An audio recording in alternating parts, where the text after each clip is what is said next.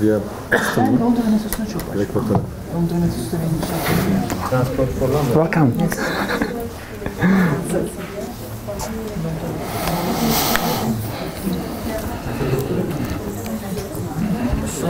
Ön tarafa doğru geçebiliriz.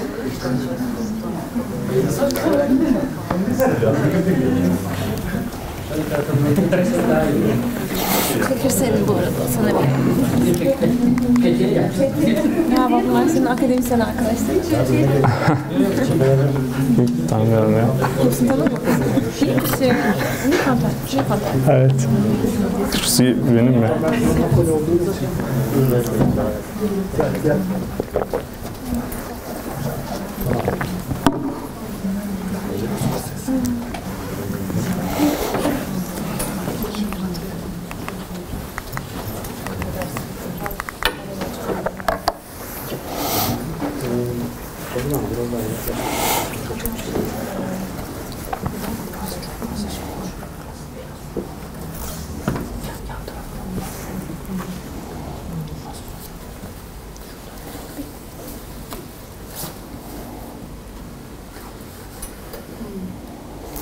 Biraz daha oynat.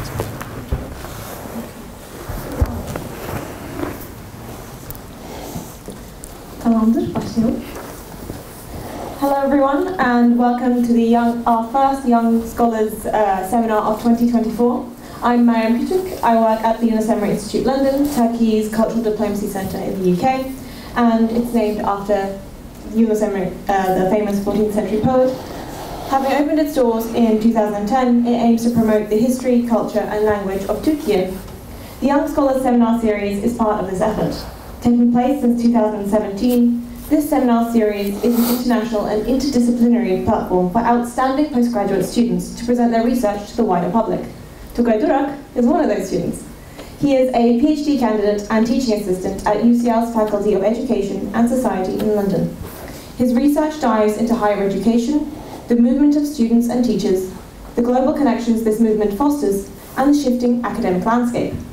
I've had the pleasure of moderating Tugay before, 2 years ago, but this was right at the start of his PhD, so I'm very excited to see how this PhD has developed and very excited to see what new findings he has uncovered.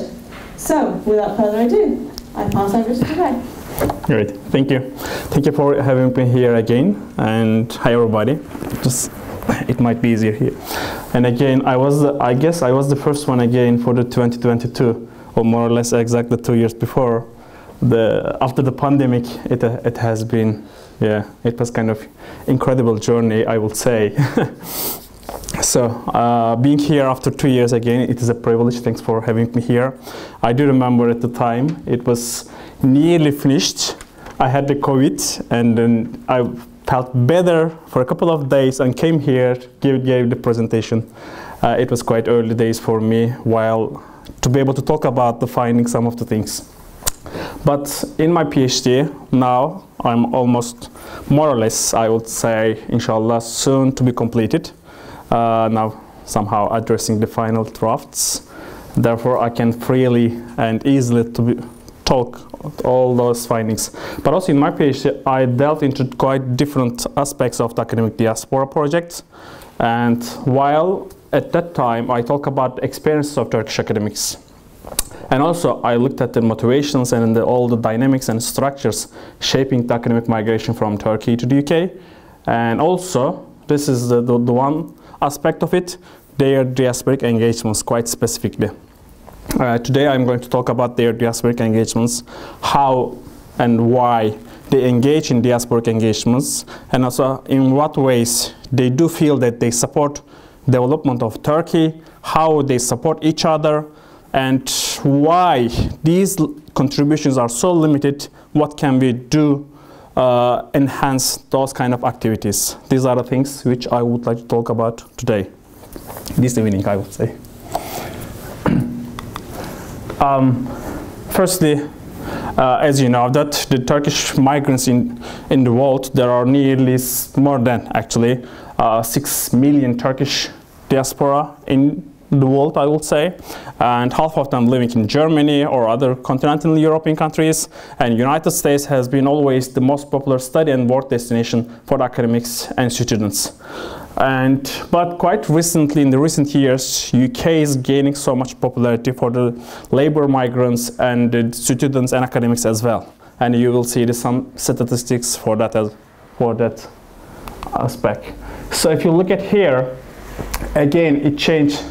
Actually, I should have maybe updated quite recently, but still, because quite recently the new data released, Germany still became the most popular study destination for the Turkish students, and US is no longer a top study destination for the Turkish students.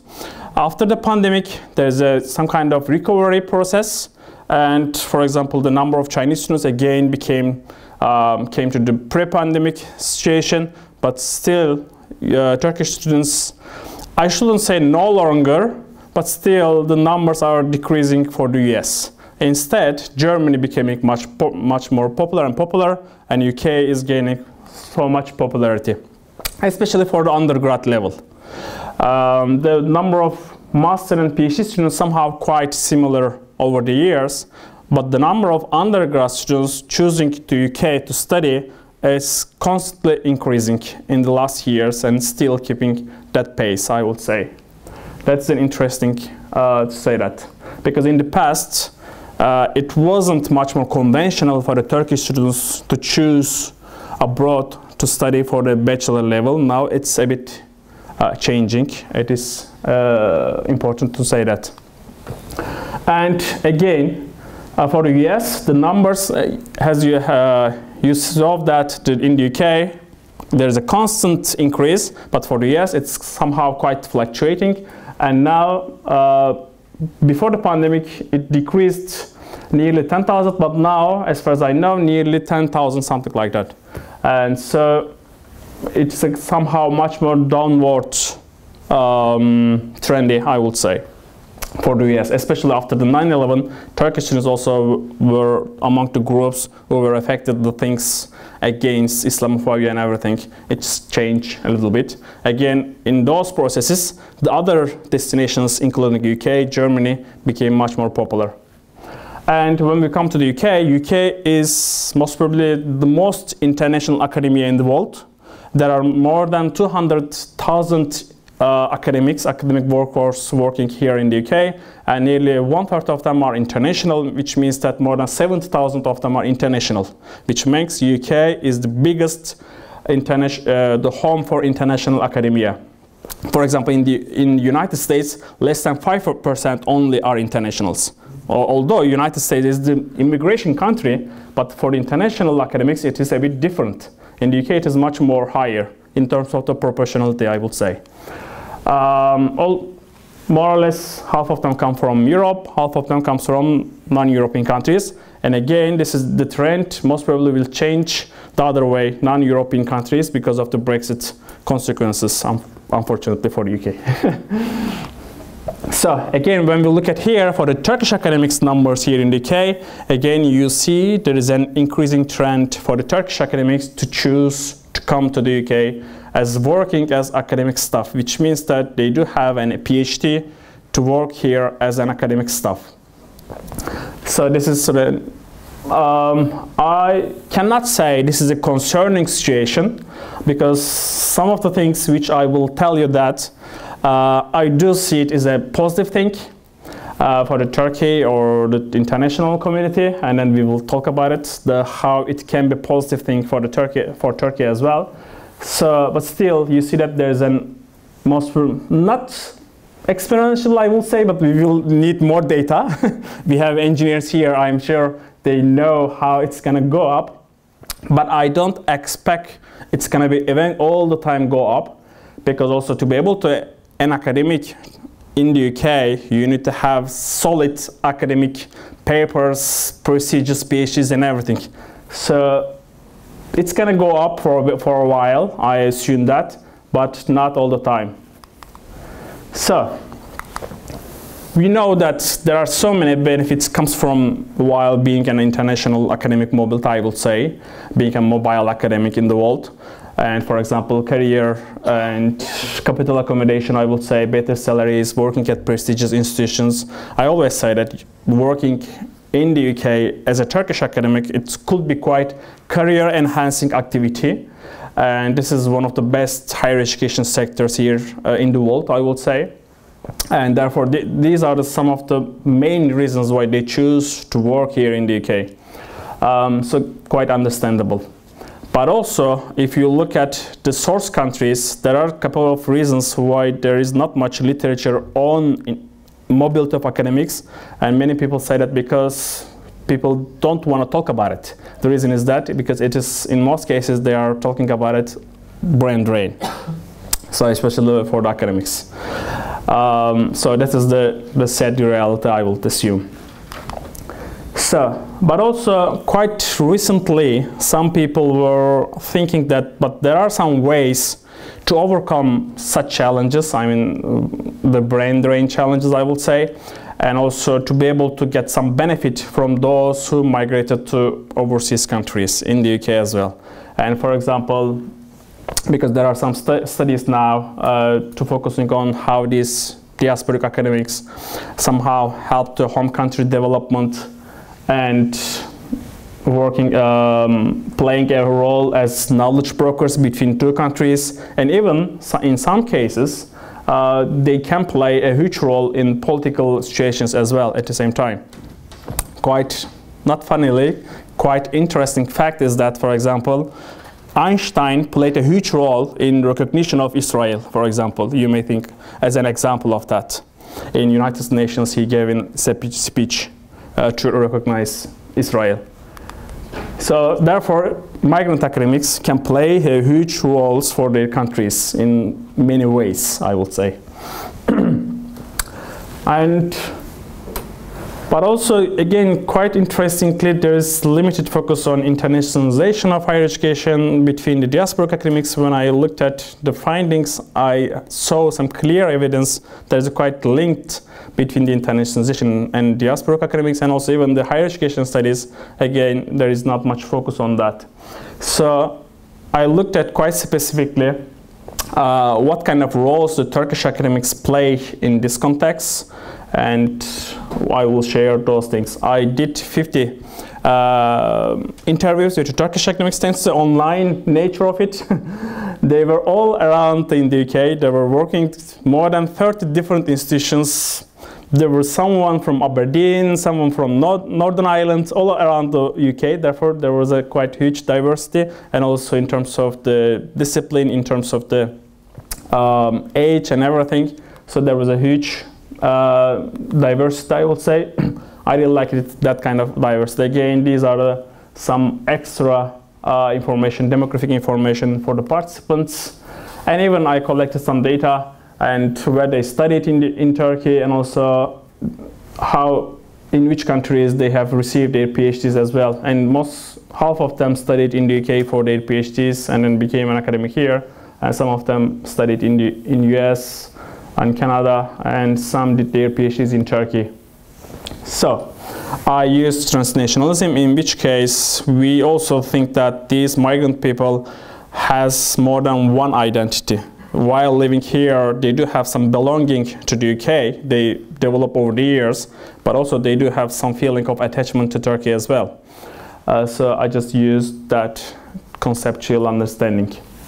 So here are the things, a couple of things they engage in as a diasporic activity, I will say. For example, in most cases, the common contribution, I will say, they feel that they do for favor of Turkey, I will say, to be honest.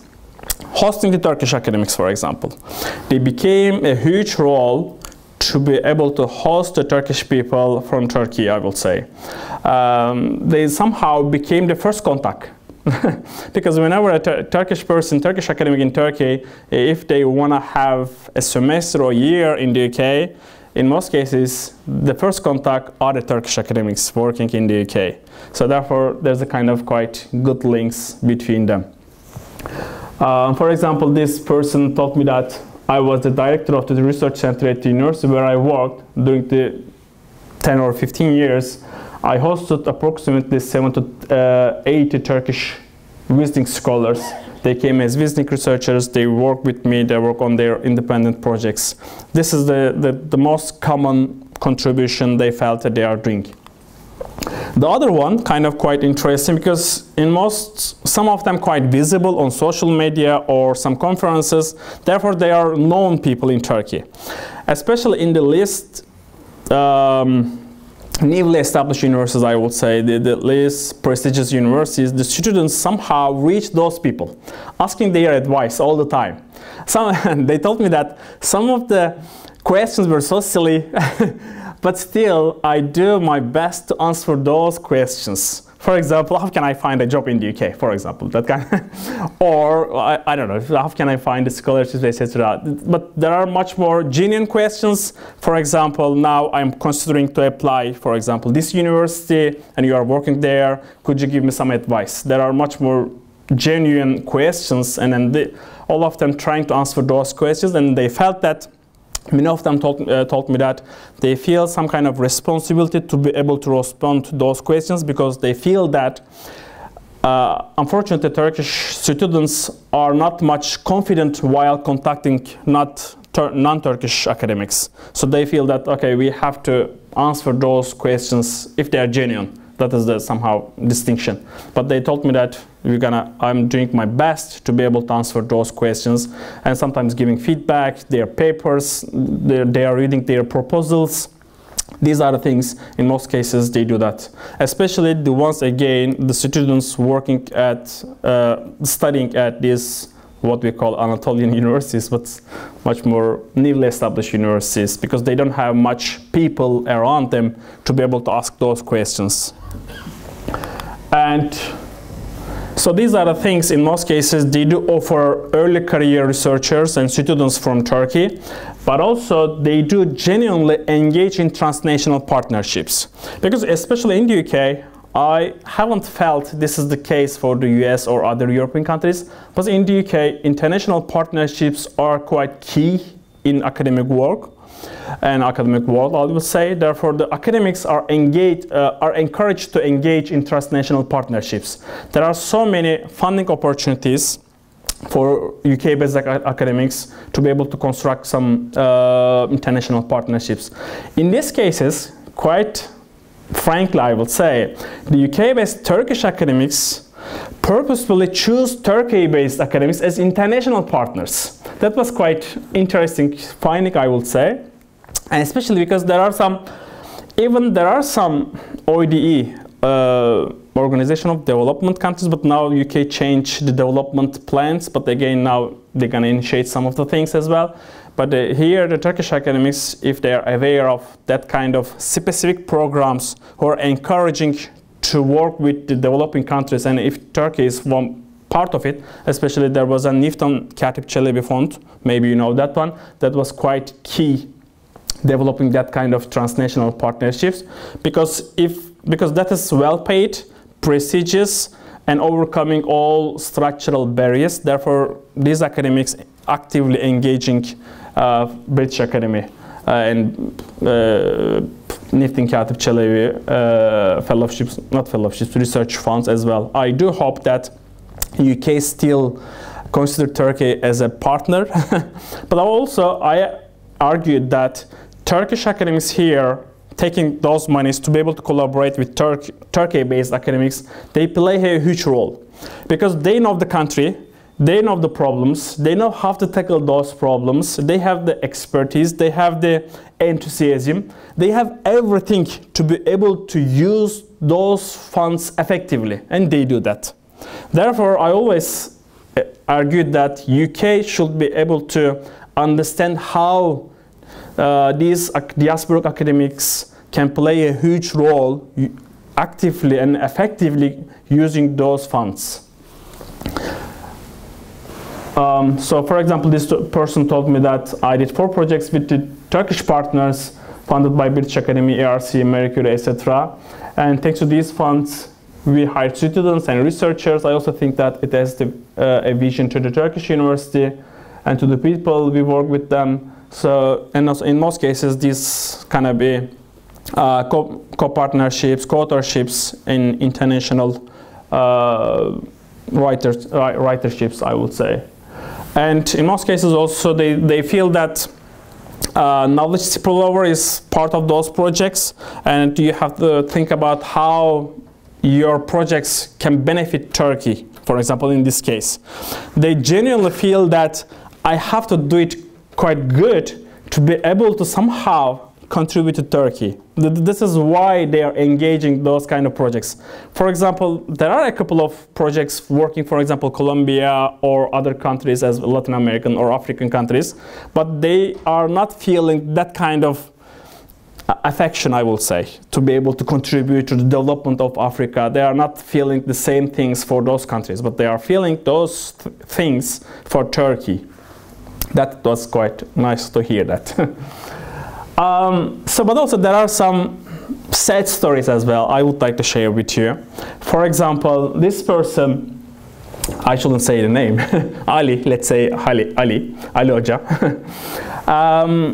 He left Turkey for quite, I would say, political reasons, unfortunately. And then the university made some pressures, and then he somehow tried to work there as much as he can, but then eventually he quit. He had to. And then came to the UK as an academic. He was quite successful, and still he's willing to go back to Turkey, but not soon, I would say. But still, he felt that to be able to contribute to the scholarship on Turkey, this is kind of quite key contribution to Turkey. They feel that to be able to continue to contribute to the scholarship on Turkey, this is the part of my duty. They felt that. And so, for example, this person told me that we are working hard to understand Turkey. I consider it is my responsibility to think, to write, to research about Turkey as a political scientist. Especially social scientists feel it's a sole responsibility for them to be able to produce those critical knowledge about Turkey. They feel that this is their responsibility to be able to continue to work on those critical issues. But quite again, sadly, to think about how my country can be a better place and more democratic state is my duty. Of course, this is probably seen as a treason rather than a contribution by those in power or whatever. I think I contributed to the better understanding of those issues. I didn't like it. And that person, I felt that is one of the ones who were quite nationalistic in many sense. But he's genuinely trying to do his best to be able to contribute to Turkey as much as he can. And as a political scientist, he believes that producing those information, those knowledge, I would say, those scholarship on Turkey, it is the contribution. That is a kind of quite nice way to put it. I actually quite agree with these excerpts because the academic freedom issue we're going to talk about quite later sometimes can be quite critical and I would say problematic in Turkey. So therefore, these social scientists here in the UK, they can produce those knowledge much more easily and freely. Before concluding the parts, there are two concluding thoughts, I will say. There are quite a lot findings, and I'm sure we're going to talk about it more. But there are two concluding remarks I would like to make. For example, the first one, as you have seen that these people are playing a huge role in transnational partnerships. These people are engaging with international co-authorships. For always, UK proudly presents itself, we are the biggest country for international co-authorships. But I argue that these are the international academics actually working with their fellows, with their own countries. These are somehow quite contribute to the international publications of UK. And also these people somehow playing a role to attracting more students and academics to the UK. Therefore, these people becoming an important player here in the UK to internationalization of higher education. kind of quite easily understandable. And another thing as well, again, the sad story part is that was one of the things actually, while talking to my academics, sometimes they felt that why these people trying to support Turkey? So they feel that they have to criticize the government all the time. There was kind of hotly debated issues at the time.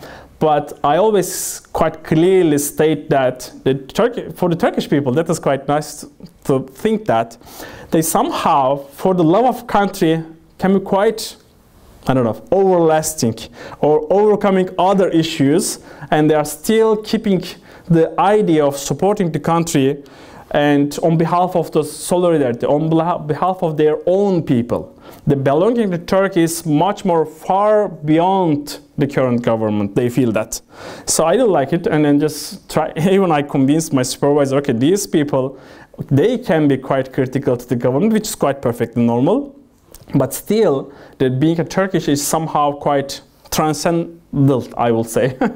So therefore it is quite nice to differentiate these two things, and because sometimes maybe some people confuse about it.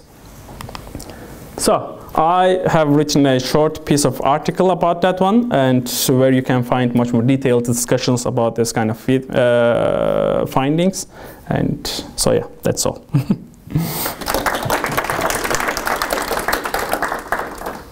Thank you very much. That was absolutely fascinating. I'm going to open the floor for questions in just a moment. I just have a couple of questions myself, and as I'm the host, I get to go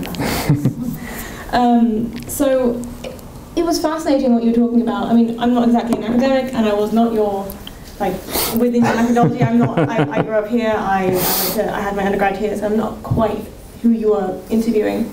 But I too feel the need when I do my research, when I do my studies. I also do social science and history. So I want to better Turkey as well, and you did encapsulate that quite well. Like whatever I do, I always think ahead that way. But it's not only the academics wanting to do well, you highlighted how there is actual tangible good that academics can do. So I guess my question becomes, is this recognized among policy circles? What are the current policies, initiatives, efforts around this? Thank you. Yeah, in terms of what Turkey does to be able to collaborate with these people working abroad, I would say this is kind of quite the issue. And when I started my PhD, actually, that was the idea. I do remember the first time I started my PhD, that was the key idea always for myself. There's an outstanding researchers program, maybe some of you heard about it, and trying to convince some of the Turkish academics working at the good prestigious universities, I would say, to come back to Turkey for a couple of years to do some research. That is the main initiative, and still I think they are operating the program. But I always felt that at the time, when I talked to some of the academics working here, how difficult for them to leave everything for a couple of years and then go back to Turkey. That is so difficult and not achievable. And actually, although they don't officially publicize the statistics, but I felt that at the time, the people who are somehow easily go back to Turkey for a couple of years, either early careers or didn't have a permanent contract here, which is the case, either somehow the late professors, somehow it's going to be the emeritus soon. But therefore, this kind of physical return programs, I don't think they can attract the most able academics, I will say, at their peak times, because it's so difficult for them to go back to Turkey for a couple of times. This is the problem, and unfortunately Turkey, as far as I know, there are some small, simple programs, but they did not, I don't know, focus all the Turkish academic diaspora in the world to be able to engage much more purposefully, much more effectively, how we can collaborate with these people while they are there. This is the idea I always had, that we have to think about what we can do, how we can collaborate with these people while they are working there, because they have network, they have funding, they have everything. So Turkey has to do some little things to be able to collaborate with these people, because they told me that Turkey doesn't doesn't need to do so much things. They just need to, I don't know, open some of the statistics, or I don't know, ask for us to come here. These are some small requests they made it. Other than that, they have all the resources and willingness to be able to do that, but they need some kind of reassurances, some kind of official invitations, etc. Therefore, Turkey needs to do that, because it is quite, unfortunately, Latin American countries, African countries, all, not only the developing world, I would say, many European countries, Italians, I don't know, Spanish, they also have strong academic networks in the UK. German academic diaspora is the largest one here in the UK. They do quite collaborate effectively with Germany. So therefore, we have to do it. We need to do it, actually. This is the idea. All right, fascinating. Are there any questions from the audience? If not, I do have another question. Okay, go for it. First of all, I very much like to thank you, Tugay, for the presentation, because my initial idea was also that it will be a kind of lamentation about the brain drain and stuff, but it was more positive and more constructive. And I'm always seeing the full side. Having that academic diaspora in many ways can help Turkey and develop the Turkish academy. But I was wondering, what was the main obstacle, do you think, to preventing to make it further collaborations? Because the Turkish academics, there are some people we see that, but their percentage is not that much high. It was less than 1%. What do you think the main obstacle for the academics, or also for the students, to make it more, or to get more further collaborations and contribute to UK and also to Turkey? Good, thank you for the question, because I also genuinely think about it. The main obstacle, again, lack of official initiations, but also because the academics, unfortunately, they cannot do much by themselves. They need some kind of the programs to be able to do it. Somebody has to do the program, and they can initiate. Because in the UK, I'm sure there are some academics here, because of the heavy workload, they cannot do anything outside of their working. They do a lot outside of their working hours. So to be able to think extra outside of those heavy workloads, it's near impossible. That is one thing. The heavy workloads, they always talk about it, because here it is so difficult for us to be able to, even to be able to talk to friends, to be able to meet for friends. For academics, it's really difficult in the UK to be able to meet the demands of academic works. Therefore, this is one thing. And also the other side, the Turkish part, again, they have different responsibilities, much more teaching-based, but still they have workloads quite a lot. That was the one of the main obstacles. The other one, lack of institutional support. But the other one, unfortunately, I think that is the sad one, because of the frictions between the groups. I mean, in the UK, not only in the UK, but all around the world, among the Turkish migrant groups, I would say, there are some frictions. Because one of them told me that, it was kind of common sense. They sometimes feel that they have to be, they have to come together, but these groups can be quite easily marginalized, and they don't want to be associated with those groups at the same time. So it is somehow quite difficult to combine these people on the same ground, because they do have their own political perspectives, but some groups become much more political, I would say, and so therefore the other ones do not want to be associated those groups. But if they do another one, so they also be known another thing as for other reasons as well. So the frictions between the groups, that was one of the main things to make them somehow to stay away from those groupings, I would say, because there was much more university alumni groups, I would say. That was one of the biggest networks are actually the alumni. For example, Boğaziçi University Alumni Network or Middle East Technical University Alumni Network. These are much more active in many sense, but even for some of them, they don't want to be associated too much with those networks as well. Sometimes, not all the time,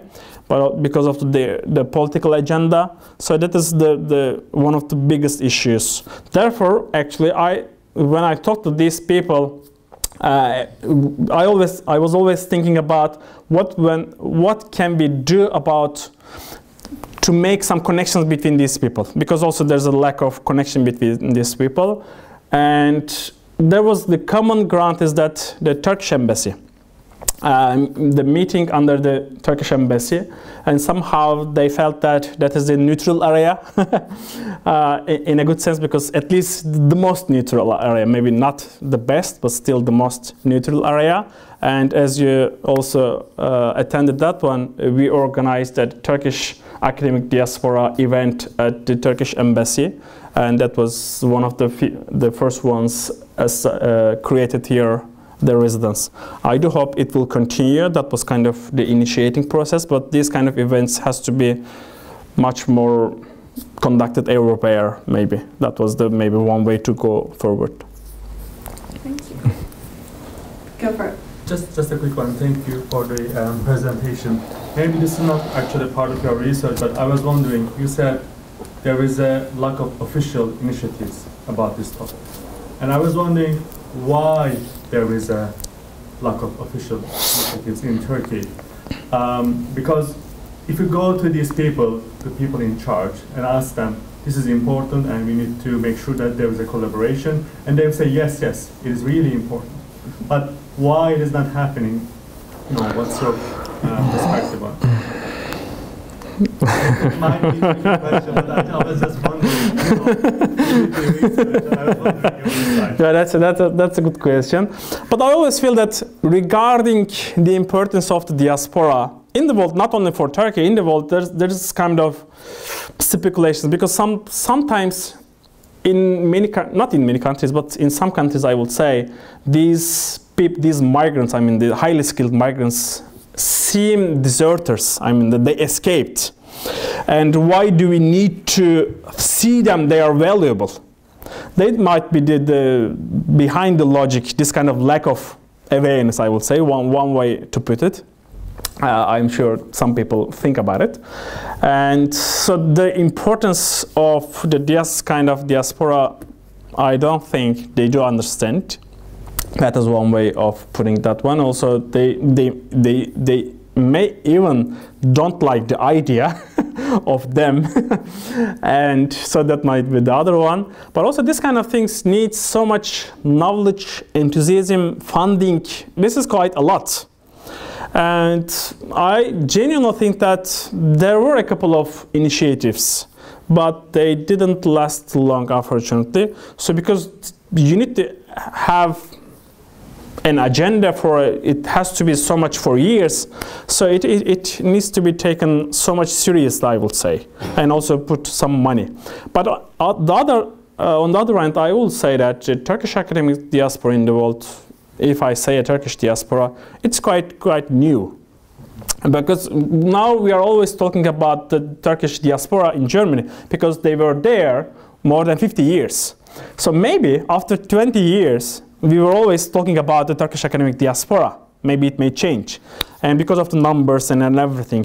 But also on the other end, why they are not talking about it much?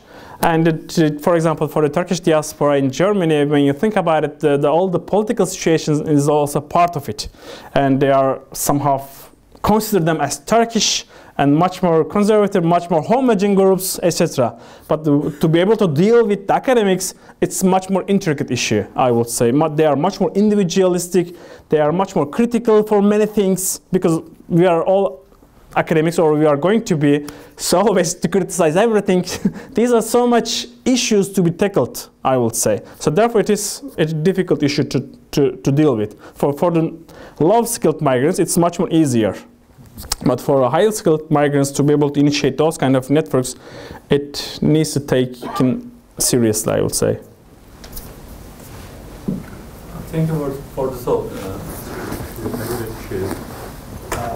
I have a question, but it might be a bit out of topic, but maybe you encounter with it.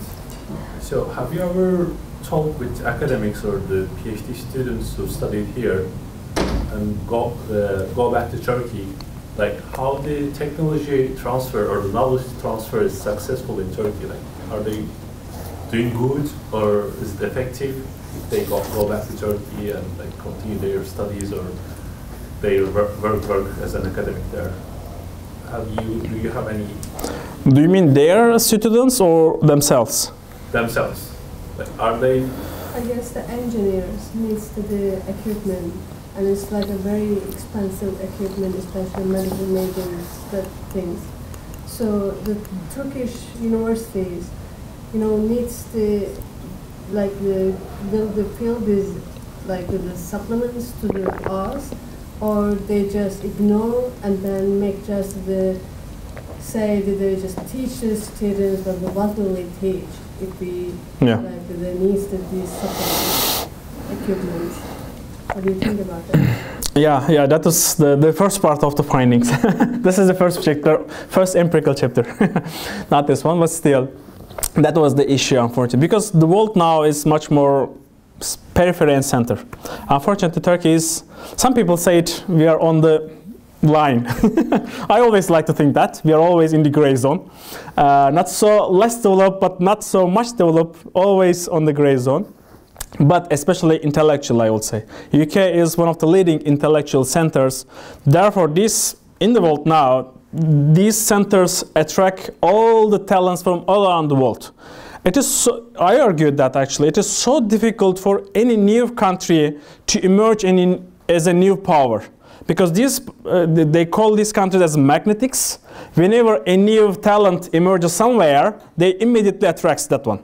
That is kind of how it works. So anywhere in the world, some people are so bright, so talented, UK gets it. It is how it's done. Therefore, for a country like Turkey, it is so difficult to develop, academically, I would say, intellectually. This is one way to put it. But because also it needs to get resources and everything, the structure, academia, and these are all part of the story. But again, that was one of the things when I discovered, because some of them did their PhDs here, and they returned to Turkey for a couple of years.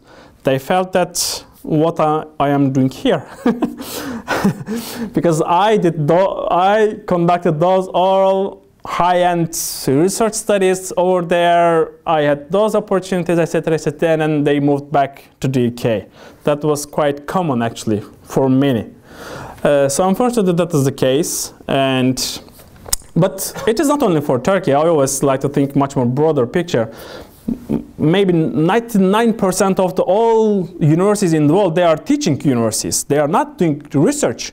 If you go to India, if you go to Zimbabwe, or if you go to Latin America, or even if you go to United States, wherever you find, 99% of the universities are doing teaching only. So that is the reality. But while we are doing here PhD, we feel that we're going to conduct high-end research. So we go to Turkey with that high expectations of life and academia. So that is going to be likely a disappointment. So I do suggest for everyone, that was the kind of the feeling, some of them, if they became a part of the change, because some of them became part of the change, and some of them stayed in Turkey as much as they can, and still some of them still there, because some of them returned to Turkey after I talked to them. And they felt that because I do have my family here, I have a good prestigious position here in Turkey, so I can do my research in Turkey. But the last thing I can say that these people are mature people, which means that they have a family. They have a wife, they have a husband, they have children here. So therefore, to be able to go back to Turkey, it requires much more deliberate decision, I would say. So it is so much difficult issue. Going back and moving between the countries, it's a difficult issue when you grow older, I would say. Yeah, I understand that. Focusing on how can we develop our democracy would be a good starting point to overcome this all obstacles. Yeah, I can remember very well that in 2014, a researcher, a professor from New York University, I think his name was Emre Institute, just asked one question to the former president. And then someone has cancelled his permission, anti-permission to Turkey, and his, I think, colleagues constantly received messages against the Emre Institute from the Turkey. I found this example very valuable to understand how we are not able to link or link with Turkish or Turkey-based researchers or students or colleagues, etc., etc.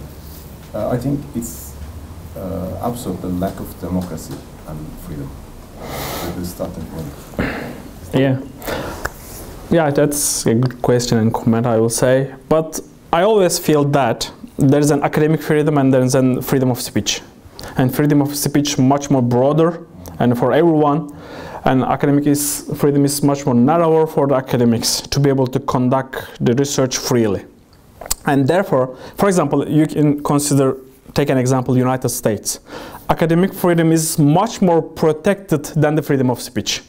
And if you can do that, you can create a safe havens in campuses for academics and for the research and academics freedoms, and you can create the best higher education system in the world, although freedom of speech may be not the best, maybe if you consider the United States.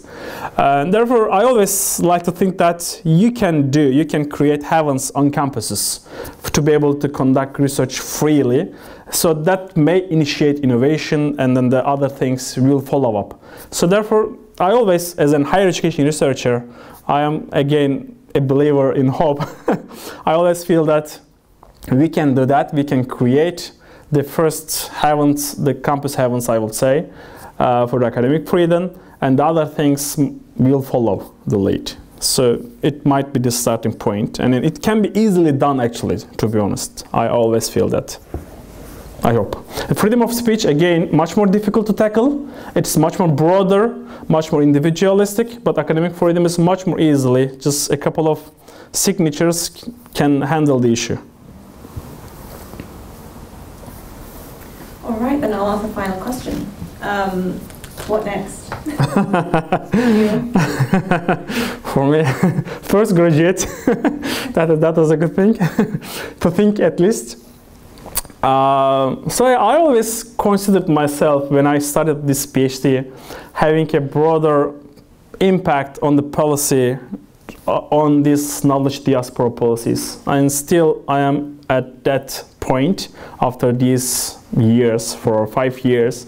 And now still I'm much more thinking that I have to be somehow a person initiating this kind of knowledge transfer and everything, because I always felt that I may not be the brightest person on the world, I mean even as a Turkish, but still I felt that I have the enthusiasm and knowledge how these things work, and therefore I can make this knowledge transfer much more easily. So that was my aim. Well, that sounds very important and very pertinent. We've covered a couple of very interesting topics, very fascinating topics, from knowledge transfer to academic freedoms to freedom of speech, everything very, very important. And so first